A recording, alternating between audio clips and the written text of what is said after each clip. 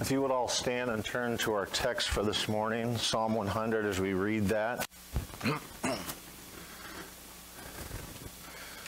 Psalm 100.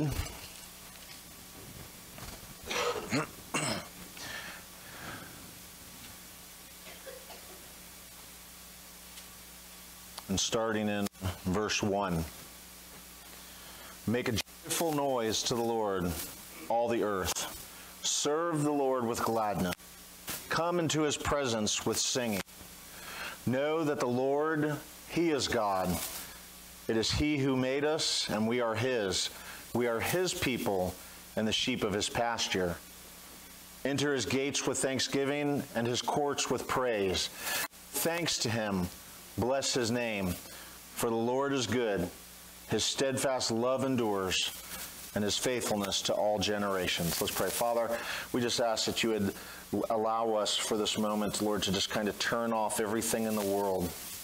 Lord, the distractions that are going on in our lives and in this crazy world that we live in. Lord, let that just be pushed aside for this moment in time, that we might gather all of our thoughts and all of our heart and our mind and spirit all to this one place, Lord, and that we might read your word and understand your word. Father, we ask that you would do a work in us this morning, each one of us, so that we leave here changed men and women. And we ask this in Christ's name. Amen.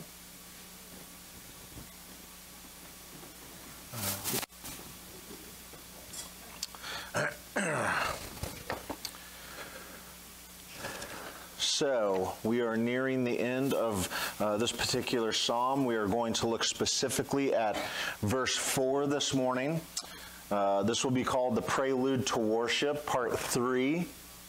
And I have had the privilege and the honor on multiple occasions, much like Casey, to meet a number of famous musicians that this world would know. Some big names. I was in some cases taken backstage, brought into their presence and introduced to them. It was a very humbling experience, very exciting at the same time. But at the same time, I've also met some great and well-known pastors and writers. Again, very humbling that these giants for the faith let me be in their presence for just a little while. And it was just an honor, and it was a privilege.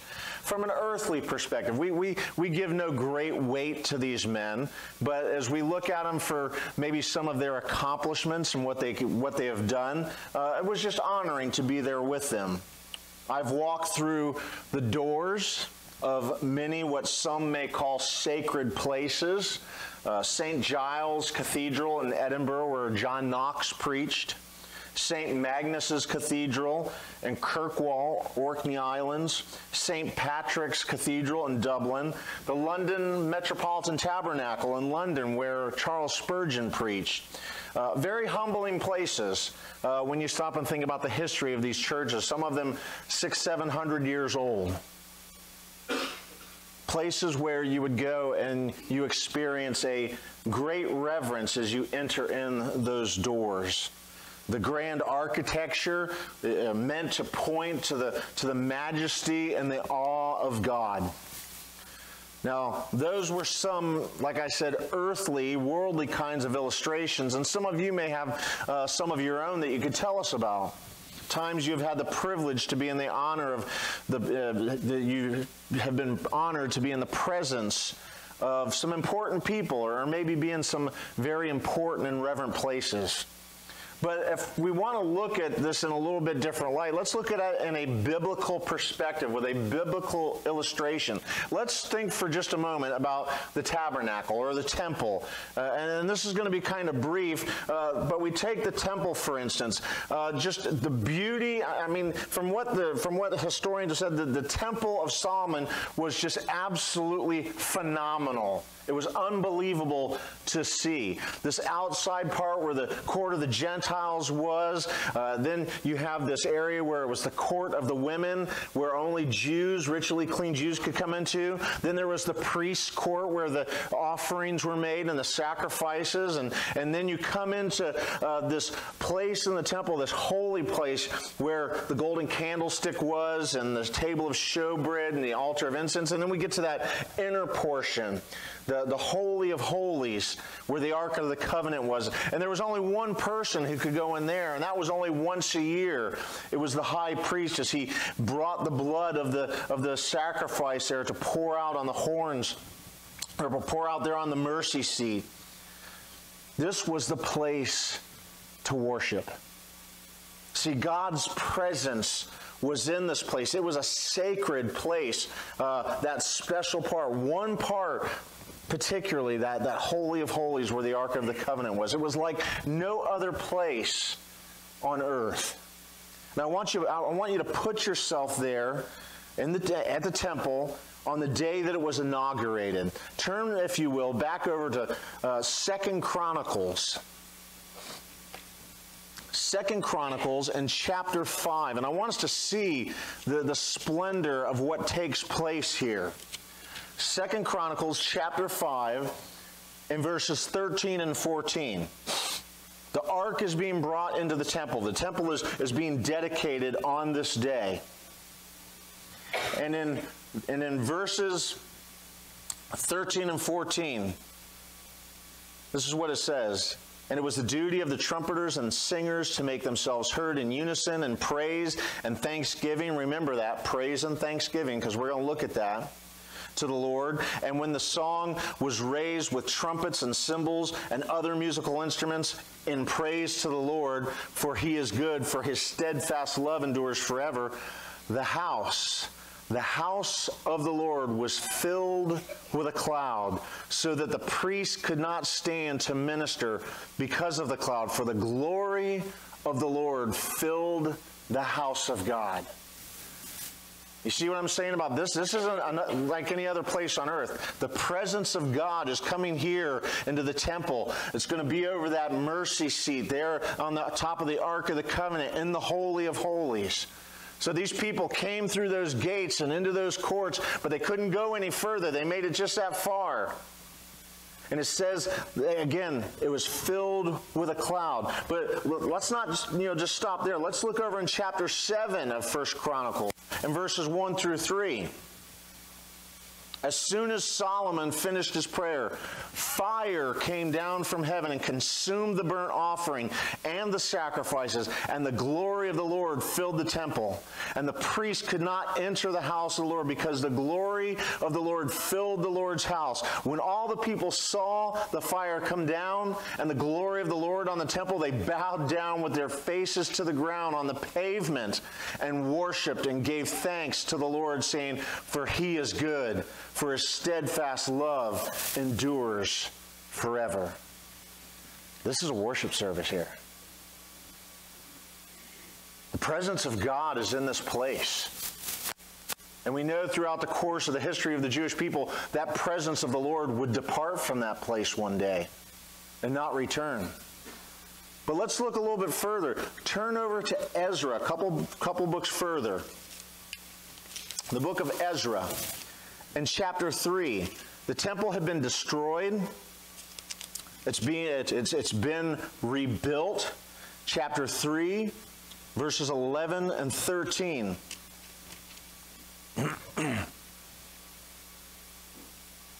Verse 11. And they sang responsively, praising and giving thanks to the Lord, for he is good, for his steadfast love endures forever toward Israel. Sound familiar? Because that's what happened the first time. And all the people shouted with a great shout when they praised the Lord, because the foundation of the house of the Lord was laid. But many of the priests and Levites and heads of the fathers' houses, old men who had seen the first house, wept with a loud voice when they saw the foundation of this house being laid, though many shouted aloud for joy, so that the people could not distinguish the sound of the joyful shout from the sound of the people's weeping. For the people shouted with a great shout, and the sound was heard far away. Now stop and think about this place. Put yourself there on the Day of Atonement. When that one day when the priest would enter in and put the blood on the mercy seat, atoning for the sins of Israel. Think about the Passover. Think about any of those feast days early on in the life of Israel, and you would have experienced such worship as never before. They were privileged. They were honored to be God's chosen people before the foundations of the world. They were invited to that place to come through those gates and into those courts by God Himself. And they were called there for the purpose of worshiping the living God. Now, things haven't changed. Things have changed a little bit. They haven't changed as far as worship is concerned, though. But some things have changed. See, there is no one temple that we are called to worship at. No more priests to make sacrifices. No more are we to bring lambs and goats and bulls for sacrifices. No more are there these high feast days that we have to observe.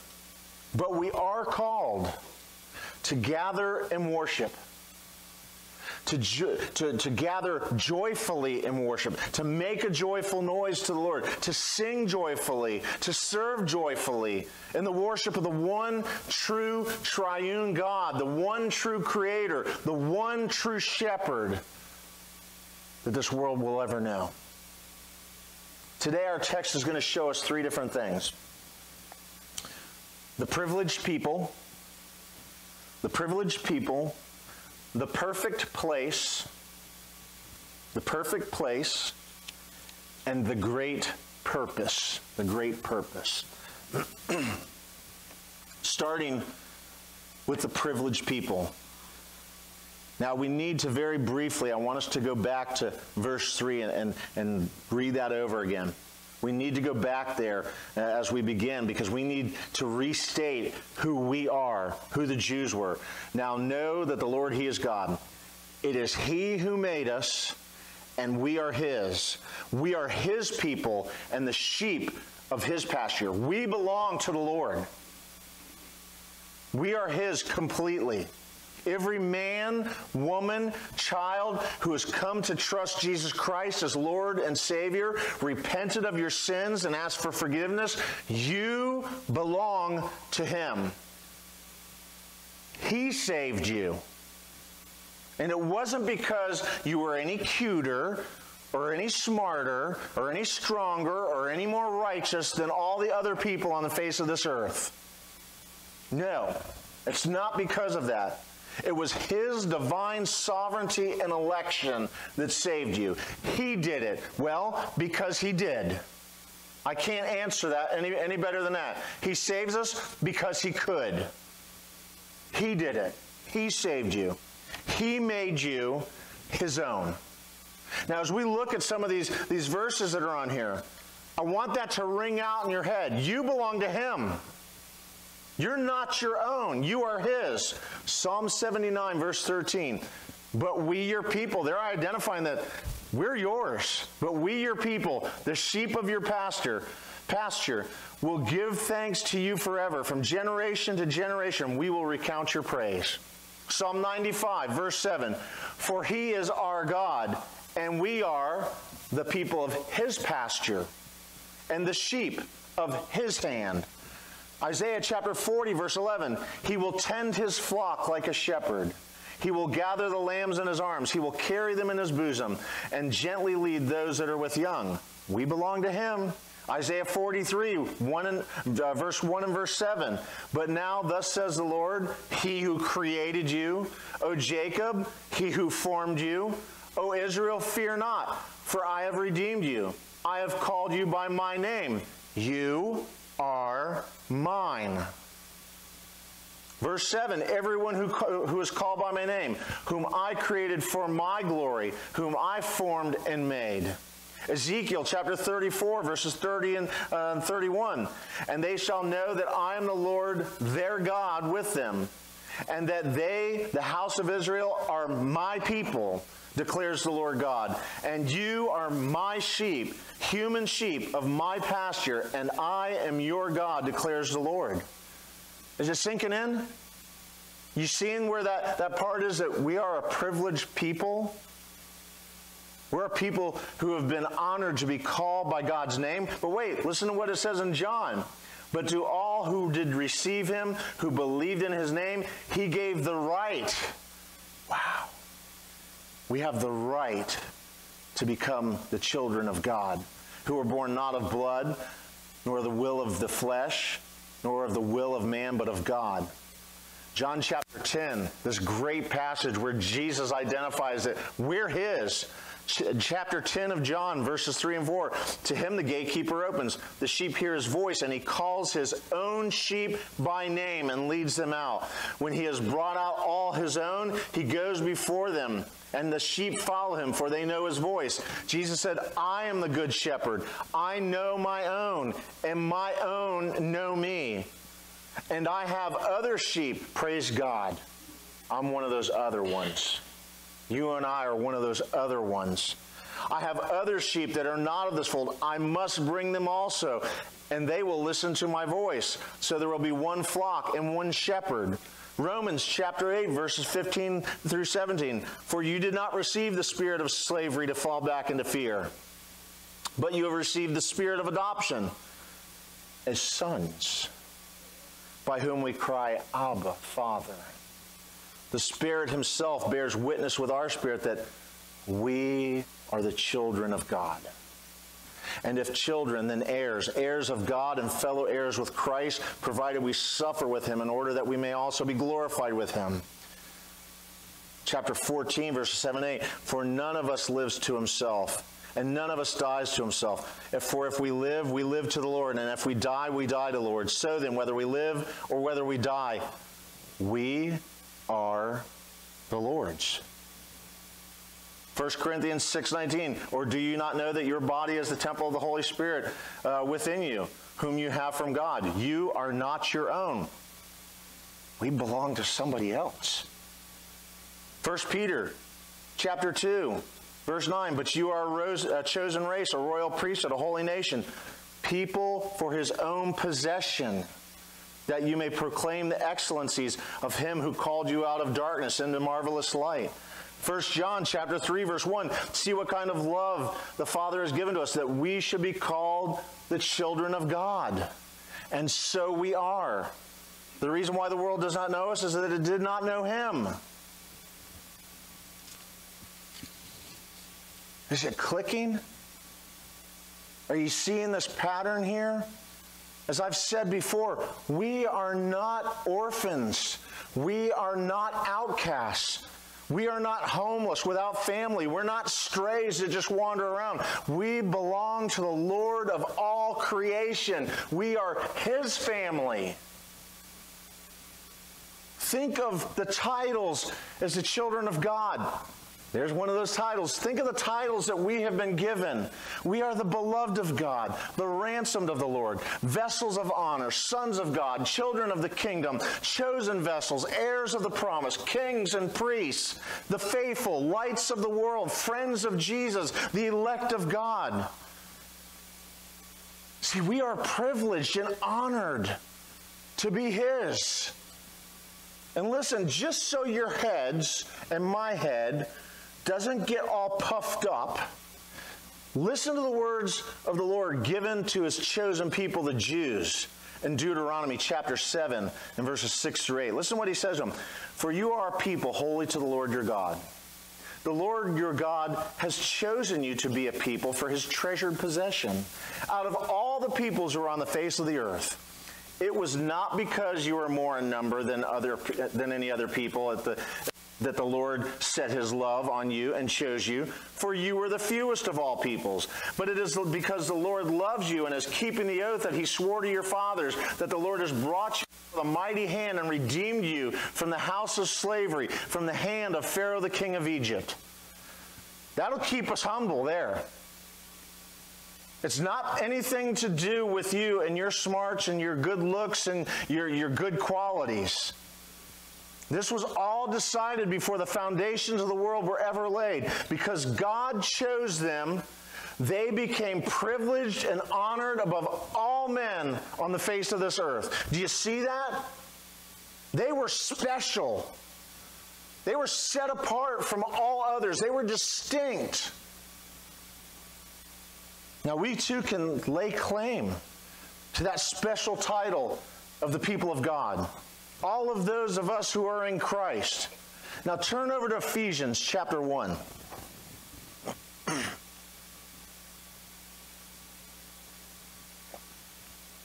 Ephesians chapter 1.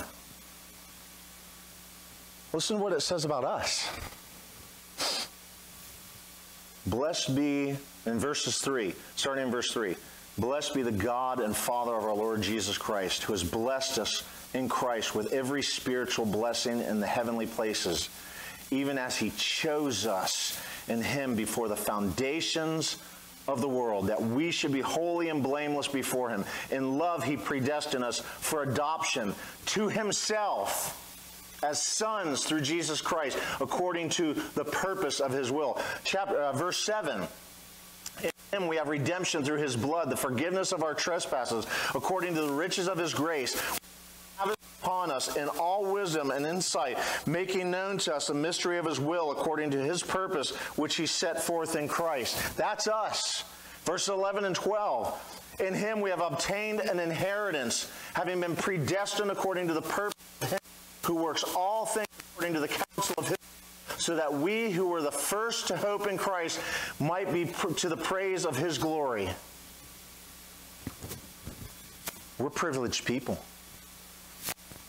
As we sit here this morning together, you got something that nobody else around may have. Do you understand that? You carry an honor that many others do not carry this morning. You are the children of the living God. But it wasn't always like that, now was it? See, because if we look down a little bit further in Ephesians chapter 2, verse 12, it says, remember that you were at that time separated from Christ, alienated from the commonwealth of Israel, and strangers of the covenants of promise, having no hope and without God in the world. Titus 3:3 says, we ourselves were once foolish, disobedient, led astray, slaves to various passions and pleasures, passing our days in malice and envy, hated by others and hating one another. And it was because of what Jesus did that we became privileged and honored men and women. What Jesus did in living a perfect life according to the letter of the law and shedding his blood on Calvary's cross for our sins and dying and rising again on the third day, all to make us his, no one else's. We are the privileged, the honored, the distinct, the highly respected by God out of all those on the face of this earth. And I would just say, oh Christian, let that sink in. You are different from everyone else. You are different. I want you to let that marinate upon your heart and your soul. Then I want you to meditate on it deeply for the rest of your days. But there is something different about you because of Christ. You have become a privileged, an honored member of his family. Now let me ask you this. Knowing who you are, knowing who you belong to, should that forever alter how you worship? We of all people, those of us sitting in this room this morning that claim Christ as our Savior, that belong to him, we of all people should be worshiping in a way that every neighborhood, every county, every state, every nation knows who we are. The people of the living God. Our worship as God's chosen vessels should drown out the shouts of the Muslim when they cry out, there is no God but Allah, but Muhammad is the messenger of Allah. We should drown them out. Our worship as the beloved of God should silence the monotone chanting of the Buddhists.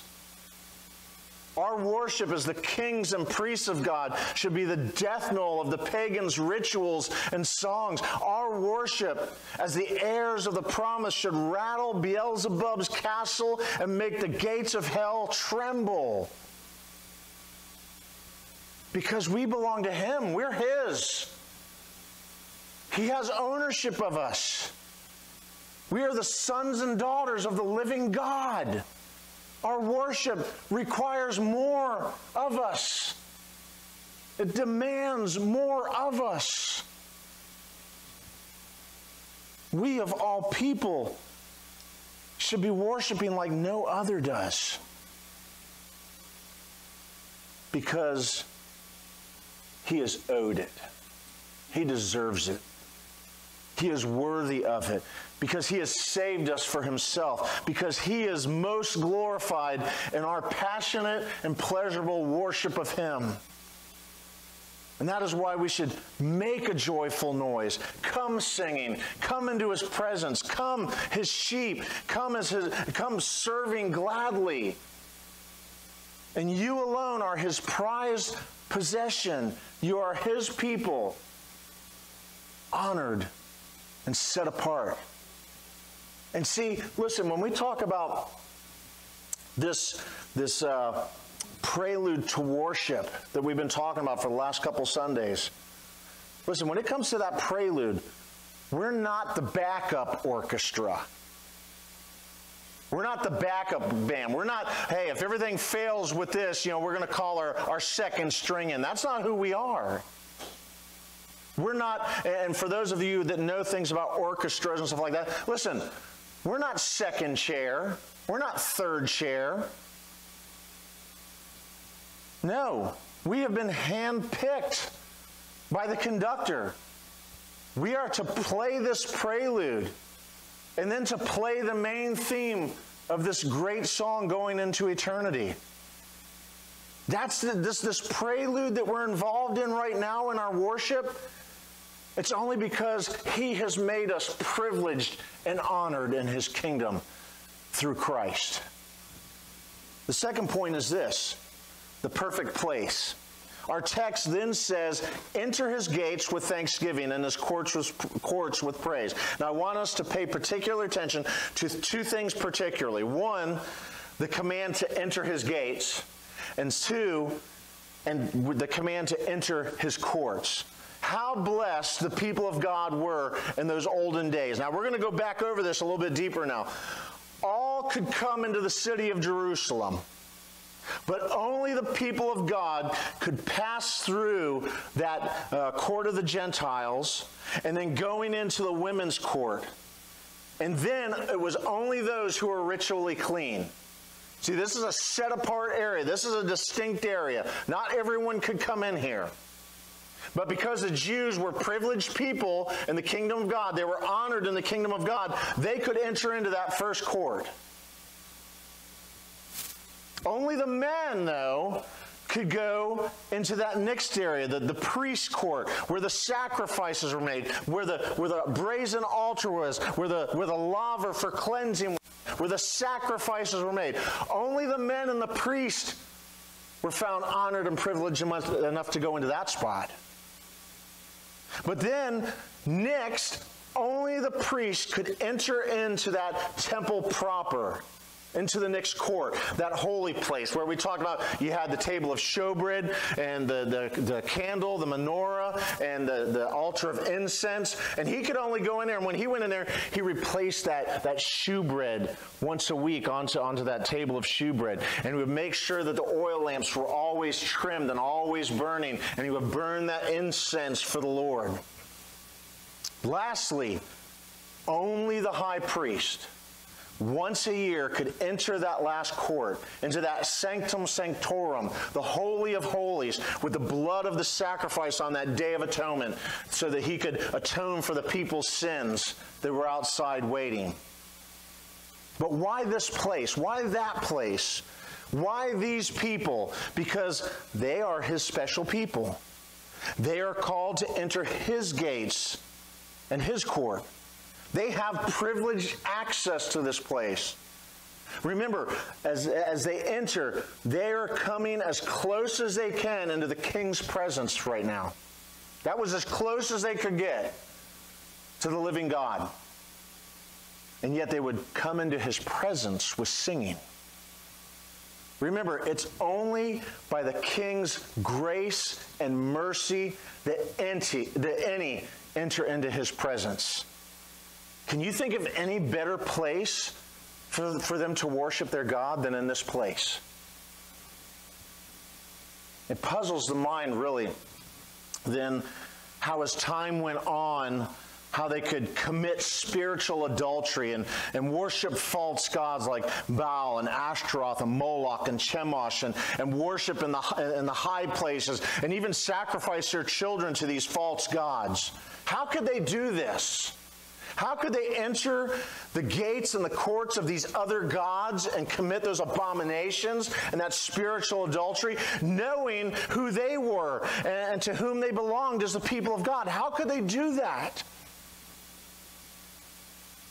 Now, something has changed in almost 2,000 years. There on Calvary's Mount, something changed. The Son of God, beaten and bruised and bleeding, hung there on the cross in the dark afternoon sky. And when he cried out, "It is finished," and died, bowed his head, the earth quaked, the rocks split open, the dead rose up. And hear this: the inner curtain that separated the Holy of Holies from the people, that thing that separated the people from their God, from the presence of God, that curtain is rent in two from the top to the bottom by God himself. That place where earlier the presence of God resided, God was now saying, "You have access." Forever undone, and that by the blood of Christ, we might enter into a perfect place in the act of worship. Turn back over to Hebrews chapter 10. Hebrews chapter 10 and verse 19. "Therefore, brothers, since we have confidence to enter the holy places by the blood of Jesus, by the new and living way that he opened for us through the curtain, that is, through his flesh.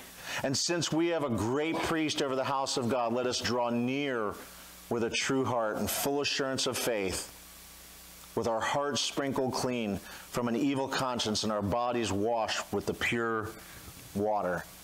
Do you see that?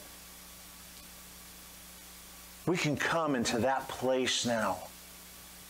We who have been honored and privileged enough by the Lord to be called to salvation have been enabled to enter into his very presence. Hebrews chapter 4, verses 14 through 16. "Since then we have a great high priest who has passed through the heavens, Jesus the Son of God. Let us hold fast our confession, for we do not have a high priest who is unable to sympathize with our weakness, but one who in every respect has been tempted as we are, yet without sin. Listen, let us then with confidence draw near to the throne of grace, that we may receive mercy and find grace to help in time of need." Spurgeon said, "Into whatever court of the Lord you may enter, let your admission be the subject of praise. Thanks be to God, the innermost court is now open to believers, and we enter into that which is within the veil. It is incumbent upon us that we acknowledge the high privilege by our song." Now let me apply this in two different ways. First, Christians, listen, you are called to gather together in the act of worship. Hebrews chapter 10, verse 25. Let me give you the ESV version first. "Not neglecting to meet together, as is the habit of some." The King James says, "Not forsaking the assembling of ourselves together, as the manner of some is." Listen, you're called to gather and worship as the body of Christ. And I hope you understand that, because you're going to answer one day for all the times you just did this when it came to worship. What's a Sunday? You are commanded to gather together with the body of Christ in the act of worship. See, this gathering of ourselves together can be done anywhere, though. Anywhere the people of God come together in the act of worship, that time of going beyond the veil to that perfect place in the presence of God, well, that is the church. Barn, hillside, garage, house, cave, mountain, basement, all can be a place of worship. Every one of those places, so long as they follow this New Testament model that we've been given. So long as the sacraments are performed, the Lord's Supper and baptism, as long as the Word of God is preached, the Scriptures are read, prayers are lifted up, psalms, hymns, and spiritual songs are sung, and the gospel is proclaimed. If all that's there, we have church. I can't tell you how many of the Puritans, back in the days when the Baptists were outlawed in some places, they'd go out and they'd find a field to go into. There was one point where I can't remember the pastor's name. He went out into this field, and all the miners came out of the mines. It's there in England somewhere. All of them poured out, hundreds of them. He preached to them right there in front of the mines. I think it was Jonathan Edwards stood on a rock in a field one time. How dare we not gather and worship when it's commanded? The second is that we can enter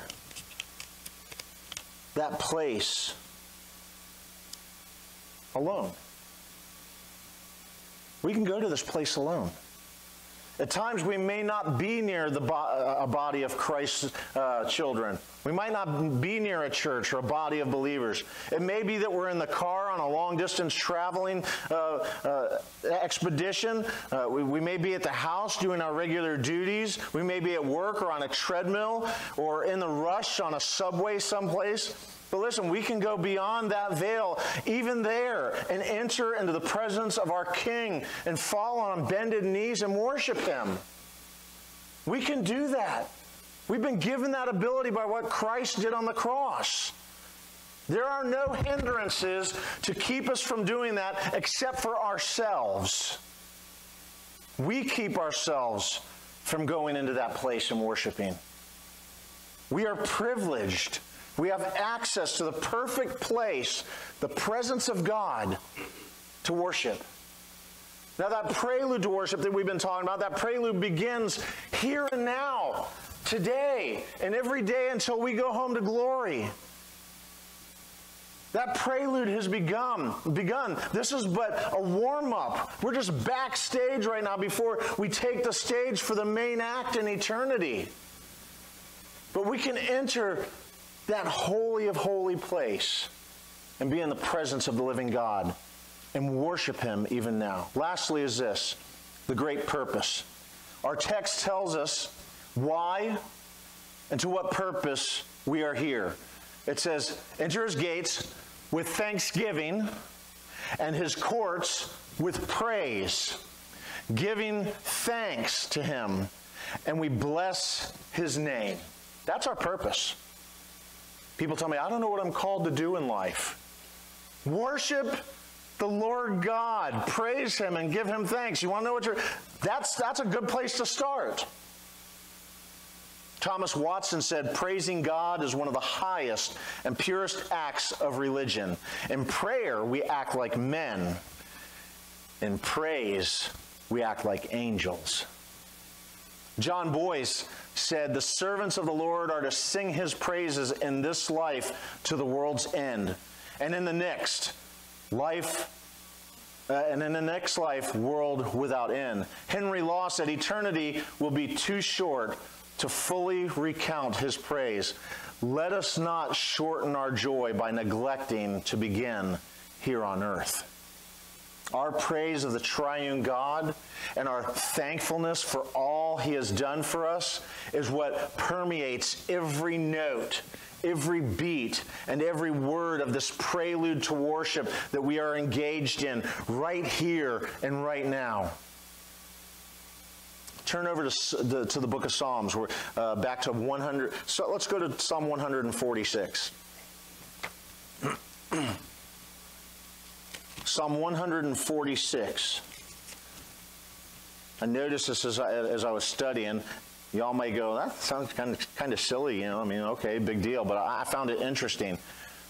When we look at Psalm 146, the last 5 books in all the Psalms, they're all about giving praise to the Lord. Look at Psalm 146. Verse 1, praise the Lord, O my soul. I will praise the Lord as long as I live. I will sing praises to my God while I have my being. It starts out with praising him. But look at the last verse. The Lord will reign forever. Your God, O Zion, to all generations. Praise the Lord. Starts and begins with praising the Lord. 147, praise the Lord, for it is good to sing praises to our God, for it is pleasant, and a song of praise is fitting. Look at the last verse. He has not dealt thus with any other nation. They do not know his rules. Praise the Lord. Again, starting and ending with praising the Lord. 148, praise the Lord from the heavens. Praise him in the heights. The whole thing is about praise, all the way up to the last one. He has raised up a horn for his people. Praise for all his saints, for the people of Israel who are near to him. Praise the Lord. 149, praise the Lord. Sing to the Lord a new song. His praises in the assembly of the godly. The last verse, to execute on them the judgment written. This is honor for all his godly ones. Praise the Lord. 150, praise the Lord is the first thing you see. Praise the Lord is the last thing you see. It's important that we praise the Lord. And then when we stop and add to it, Psalm 136, right there at the very beginning, give thanks to the Lord, for he is good, for his steadfast love endures forever. Give thanks to the God of gods, for his steadfast love endures forever. Give thanks to the Lord of lords, for his steadfast love endures forever. All the way through that, he's talking about everything that Israel had reason to give thanks for. The people of God had manifold reasons to praise and give thanks according to these 6 Psalms. When we look and see what he had done for them. But one greater than Moses has come. A priest who could fill all the requirements of the law stands before the Lord for us. A perfect final sacrifice has been made. One who would go one final time behind that veil and bring it down for the true people of God. One who would bring a greater salvation than the parting of the Red Sea. One who would defeat the enemies, sin, Satan, and death once and for all. Praise that one. Give thanks to him. And oh, he that is not just bread from heaven that gave physical life, but the one who is the bread of life, giving spiritual life. He that was not the waters of the well at Sychar, but he who was the living waters, the water of life. Praise him. Give thanks to him. Bless his name. There's a song that's been around for years. Blessed be the name of the Lord. For Christ Jesus has come. Christian, this is how you should be worshiping today. When you came through the door, and I've asked this for the last 3 Sundays now, when you came through that door this morning, what were you expecting to do? What was on your heart? What was on your mind?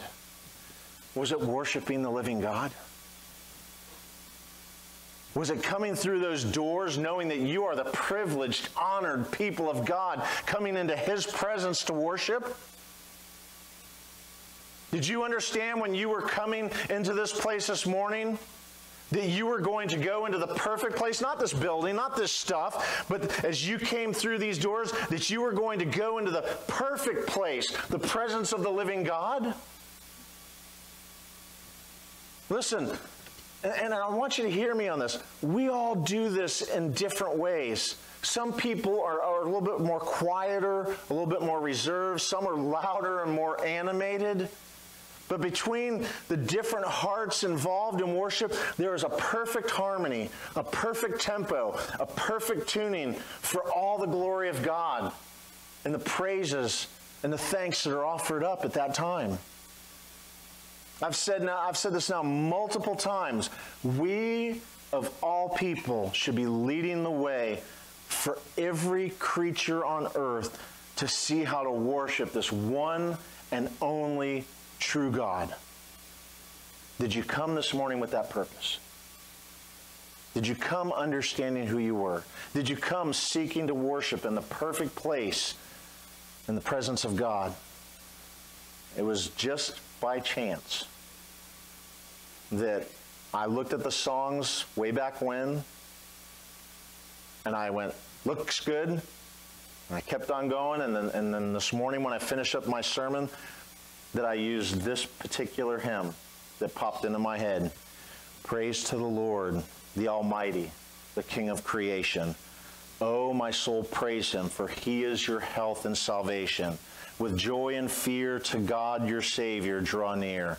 Praise him in glad adoration. We are called to this prelude of worship, here and now. Do we acknowledge it? Do we take it to heart? And do we seek to glorify the living God and his Son, the Lord Jesus Christ, through a Spirit that lives in us, that brings us to praise and give thanks as we are in his presence, the privileged and honored people of God. Father, we just ask that at this moment you would begin stirring in our hearts. And Father, as we begin to take the Lord's Supper, I just pray that we would all just find ourselves on our knees, seeking your face and seeking how to properly worship you. And we ask this in Christ's name. Amen.